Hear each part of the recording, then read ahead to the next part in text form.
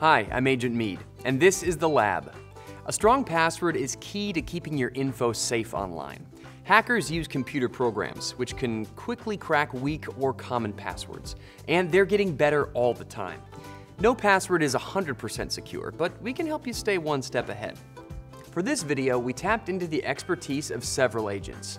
They agree the best passwords are hard to crack, but easy for you to remember. Let's start with what not to do. Never use personal info like your kids' names, pets' names, birthdays, addresses, your phone, or social security number. You get it. And avoid common words, cat, dog, mom, dad, that kind of stuff. Now let's talk about what your password should look like. At least 8 characters. 12 is better. Use upper and lowercase letters, numbers, symbols, and you want them all mixed up. Plus, you should have different passwords for every site. That way a hacker can't access all of your accounts if they get one password. So, how do you sort that all out? Hot tip, create your own unique password formula. I'll show you how, but don't copy it exactly. Your formula should be your own. Always start the same way, using something unique. I'm going to use the airport code for a city I like, Minneapolis. It's MSP.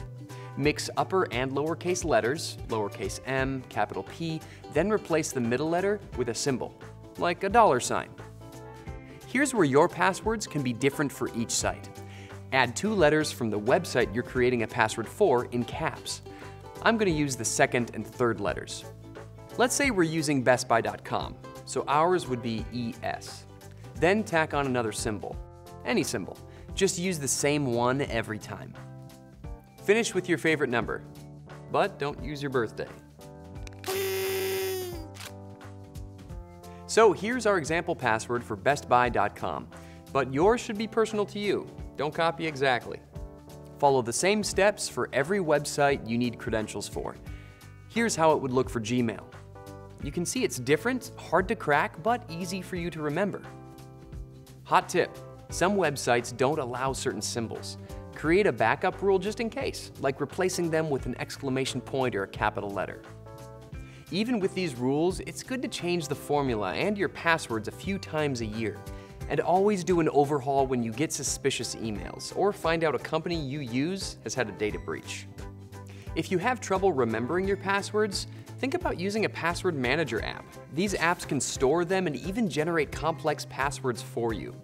But we recommend against saving passwords in your web browsers. I know, it's convenient, but if someone accesses your computer, they'd get all your passwords. I hope this video will help you create strong passwords. If it did, give it a like. And if you have a question, ask us in the comments. And be sure to subscribe to our channel for more tech tips from Best Buy. Bye!